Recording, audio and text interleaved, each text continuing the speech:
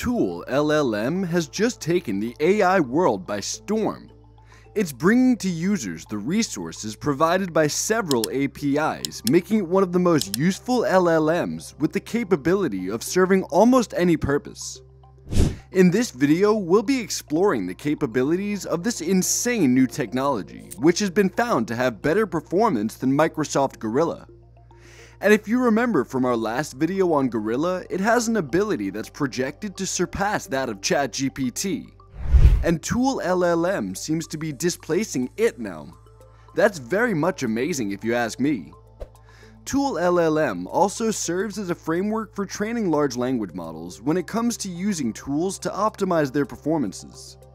This is a major step forward from the regular natural language models like ChatGPT and Bard. Although earlier LLMs have really mind-blowing capabilities, they're still very much limited when it comes to operation.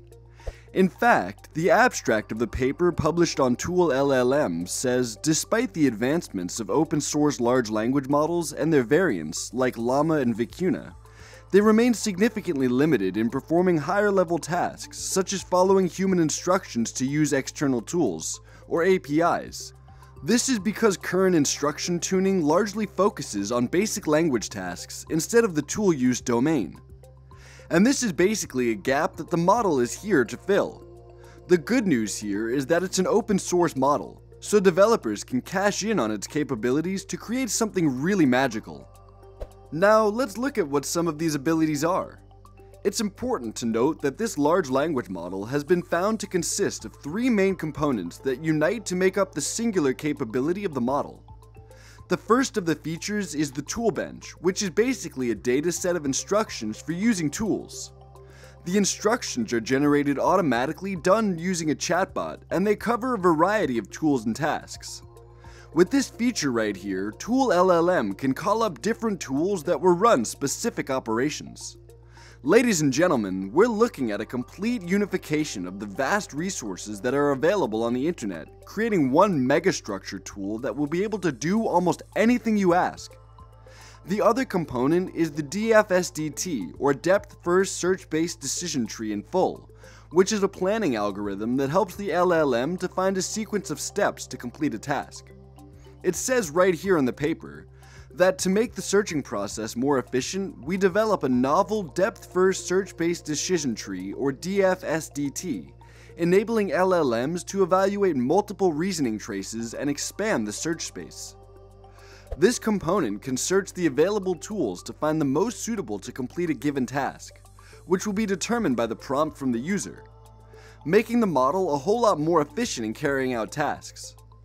The third component, on the other hand, which is Tool Eval, helps the system keep an eye on the operation of the model. It's an automatic evaluator that can be used to assess the performance of an LLM on tool use tasks. This way, you can easily monitor how your program is performing and show areas that will need some attention from the developers. Tool LLM at the moment has over 16,000 APIs plugged into it, with categories ranging from artificial intelligence, business intelligence, cloud computing, data science, and finance, to healthcare and beyond.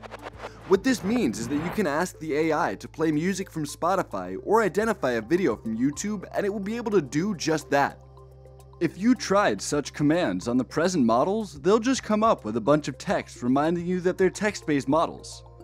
The amazing thing about Tool LLM is that it's bound to get a whole lot bigger from this point, making it a lot more capable of carrying out virtually every task that a user could possibly ask it to perform. With time, new APIs will be added that will make it capable of carrying out other tasks. Tool LLM has not only been shown to be effective at training LLMs to use a variety of tools, including APIs, web services, and command line tools. It's also been shown to be able to generalize to unseen tools and tasks. This means that it can actually learn about new tools really fast and make use of the knowledge to carry out a task that you would like it to do. I'll be throwing more light on that. Since Tool LLM is only trained on more than 16,000 LLMs at the moment, it's possible that a user will need to apply one that hasn't been added to the dataset. Not to worry, Tool LLM has the capability to learn from the suitable model that the user wants and is able to execute tasks efficiently. Now, here is the process involved in learning new APIs. Firstly, the AI parses the toolbench dataset, which will allow it to extract the metadata and documentation for each API, giving it the knowledge of what the API is all about in the first place. The extracted pieces of information are used to create a knowledge graph of the API. The knowledge graph represents the relationships between the different parts of the API, such as the different endpoints, parameters, and return values. Tool LLM is trained on the knowledge graph. This training allows Tool LLM to learn about the structure and functionality of the API, and learn every possible way the API can be used to execute the task at hand and how it can possibly be applied to future tasks. For Tool LLM, when given a new task that requires it to use an API, it uses depth-first search tree reasoning to explore different possible ways to achieve the task. Tool LLM selects the best way to use the API based on its knowledge of the API and the task at hand, making it a lot more efficient than older LLMs. I can't say I'm really surprised about these new interesting models springing up, because it's something that's always going to happen when competition gets heated up. And all the open source training models have allowed smaller startups access to data that could have been incredibly expensive to gather and operate. There are some really obvious benefits of making use of this model in training other AI models, and I'll just mention a few. This model can be used to optimize existing models, which will definitely bring new capabilities to these models. This seems to be the right moment for that, as many companies have been working really hard recently to see that their AI products are working as they should. It trains LLMs to use a wide variety of tools. Also, depending on the form of training data used in making an AI model, some of the tasks might just be a bit too much for the model to work on. However, with the introduction of Tool LLM, it can be used to train LLMs to generalize to unseen tools and tasks. This will be a very necessary feature to have if at all we intend to move to AGI soon enough, where AI will be required to deal with real-life situations with endless possibilities.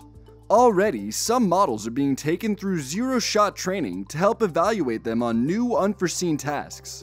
And speaking of evaluation, Tool LLM can help developers assess the performance of LLMs on tool-use tasks.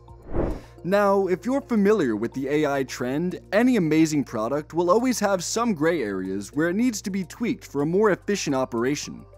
Tool LLM is no different. Let's look at some of the downsides of this AI tool. To begin with, the model requires a large dataset of instructions for using tools, and a large dataset translates to more storage space being required. Running such can also be computationally expensive to train an LLM on Toolbench, and it's not yet clear how well Tool LLM can be used to train LLMs to use complex tools and tasks. But since the tool just joined the market, there's still a lot of room for improvement, and things will most likely get a whole lot better with some minor tweaks. Overall, Tool LLM is a promising framework for training LLMs to use tools.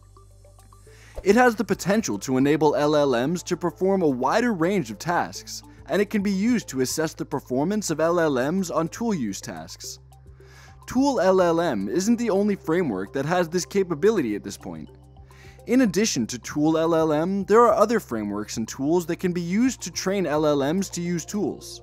Some of these frameworks are LangChain, which is a framework for building and deploying LLM agents. It provides a variety of tools that can be used to interact with the real world, including APIs, web services, and command line tools. We also have Turing, an open source AI tool that can be used to build and control personal LLMs. It provides a simple interface that allows users to fine-tune their LLMs to specific tools. Another one, Flowwise AI, is an open source UI visual tool that simplifies the process of building customized LLM flows using LangChain.js. It allows users to drag and drop tools to create complex workflows, so developers can explore these resources and make the best out of them as expected. These frameworks and tools provide different capabilities and features, so the best choice for a particular project will depend on the specific requirements. Tool LLM was created with a collaborative effort. It was developed by a collaboration between Google AI, the Allen Institute for Artificial Intelligence, and the University of Washington. This project was led by researchers from Google AI, including Ilya Sutskever, Oriol Vinyals, and Kwok Vile. This is really promising new development that I hope will make things a whole lot better than it is with LLMs at the moment. That'll be all for this video, and I'll see you in the next one.